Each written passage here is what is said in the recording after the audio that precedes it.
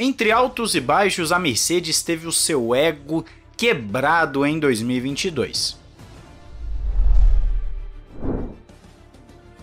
Olá amigo do Ressaca Fórmula 1, seja bem-vindo a mais um vídeo. Eu sou Matheus Pucci e vamos falar sobre uma entrevista do Hamilton, que está aí na descrição, inclusive, para você depois ler com calma, em que ele fala várias coisas relacionadas à temporada 2022. Começando, ele fala que foi um ano difícil para todos da equipe e para ele foi um desafio que não esperava, mas mesmo assim agradece. Cresceu mais este ano como homem do que nos anteriores, em termos de resiliência. Se olhar para a história da equipe, de acordo com Hamilton, também houve anos muito difíceis antes da chegada de Toto Wolff. Algumas pessoas estão lá há 20 anos e já passaram por tudo isso.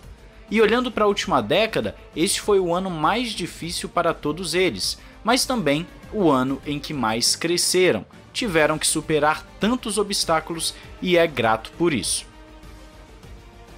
Hamilton ainda fala que há muitas pessoas trabalhando na Mercedes, muitos novos funcionários, e essa foi uma boa experiência para eles também, já que a derrota acaba sendo boa para ensinar.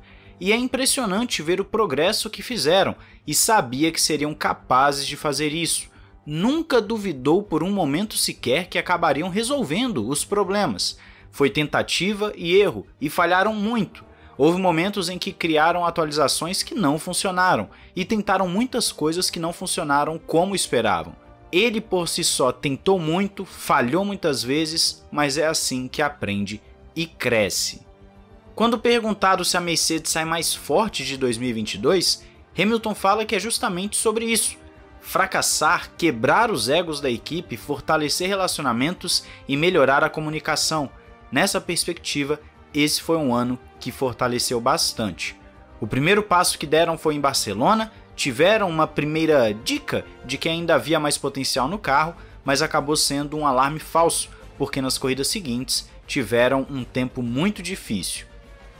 Era como se houvesse um fantasma no carro e ele continuasse indo e voltando, então deram outro passo à frente na França com o primeiro pódio duplo do ano, e em Austin também tiveram uma atualização que funcionou bem.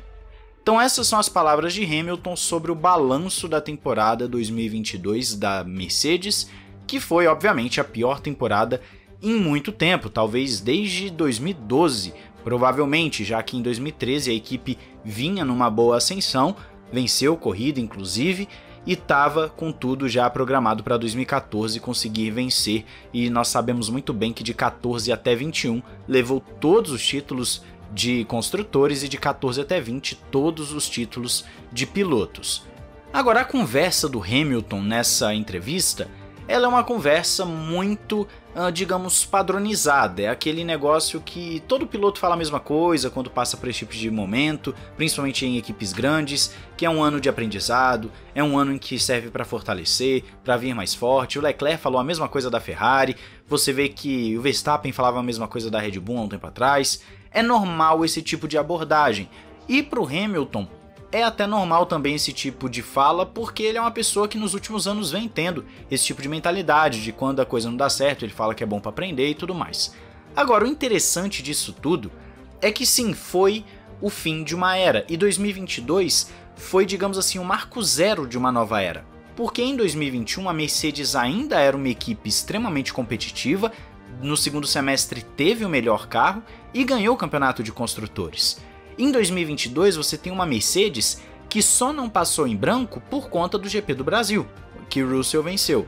De resto, foi uma temporada muito fraca perto do que estava sendo a Mercedes de 8 anos seguidos. Uma equipe que estava acostumada a várias vitórias, pódios, a ganhar títulos, passou seu primeiro ano em branco, o que sinaliza o fim de uma era. 2021 foi o início disso e 2022 se torna um marco zero, aquele ponto em que eles não ganharam absolutamente nenhum título e provavelmente vão ficar um tempo disputando para ver se chega na Red Bull e na Ferrari. Isso se a lógica se concretizar, como tem teto orçamentário, as coisas podem mudar um pouco. Mas 2022 é o início de uma nova era, talvez o início de uma era Red Bull, ou quem sabe de uma era Red Bull e Ferrari alternando. A Mercedes vai ter que recuperar terreno. Ela tem capacidade, ela tem pessoal, ela tem estrutura, tem um know-how gigantesco e ainda tem um regulamento que, antes muito criticado por ela mesma, acaba sendo agora de grande valia, porque a Mercedes vai poder utilizar mais túnel de vento do que as suas rivais no primeiro semestre e também sabe que os seus rivais não vão poder utilizar muito dinheiro, muito mais dinheiro. Todo mundo vai usar a mesma quantia, ou seja, a tendência natural de um regulamento assim é você nivelar ao longo dos anos. Em 2023, provavelmente o grid já será muito mais próximo do que foi em 22. Em 24, mais próximo ainda. 25, então nem se fala, até chegar a 26, que é a nova era da Fórmula 1, que nós não fazemos ideia de como será, apenas sabemos que terá novos motores. Então tudo isso, toda essa conversa de quebrar egos e tal, sim, é bom para a equipe ver que eles precisam sempre se manter num nível mais alto. Agora, para a Mercedes também foi um teste interessante, no sentido de que tem equipes que, quando as coisas começam a dar errado, tudo descamba de uma vez. O caso da Ferrari, por exemplo.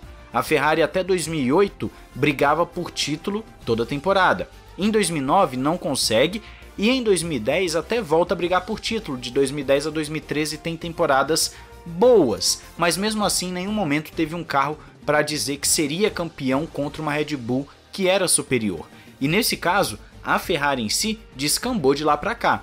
Se isso vai acontecer com a Mercedes, é difícil dizer, porque a Ferrari tem toda uma bagunça interna. A Mercedes parece ser uma equipe melhor gerida. O Toto Wolff tem nas mãos a equipe, ele é um cara que consegue fazer os setores conversarem e é um cara que tem liderança, ao contrário da Ferrari, que só nesse período em que o Toto Wolff está lá, já teve o quê? O Stefano Domenicali, já teve o Arriva Bene, já teve o Mattia Binotto, então a gente não sabe necessariamente como que vai ser a Ferrari nesse período, mas a Mercedes nós sabemos que ela tem já uma direção. O mesmo vale para a Red Bull, que desde que entrou na Fórmula 1 em 2005 tá com o Christian Horner, então você sabe que são equipes coesas, que quando as coisas não dão certo, eles já têm um norte, eles já têm para onde olhar, eles já têm um caminho a seguir. E a Mercedes agora vai passar por esse teste. De 2010 a 2013 foi subindo, de 2014 a 2020 e talvez 2021 ficou no topo. Agora que caiu em 2022, tem que ver se eles vão conseguir retomar o caminho da liderança, retomar o caminho para o topo, que é o grande desafio para as equipes quando perdem as suas hegemonias. Então é isso, quero saber a sua opinião aí nos comentários, não esqueça de se inscrever e ativar o sininho para não perder nada aqui no Ressaca F1.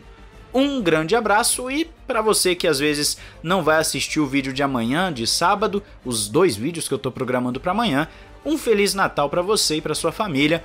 Coma bastante uva passa com o arroz lá, uva passa com Coca-Cola, uva passa com tudo, né? Vai uva passa em tudo no Natal e tenha um bom momento com os amigos e família. Um grande abraço, valeu e falou!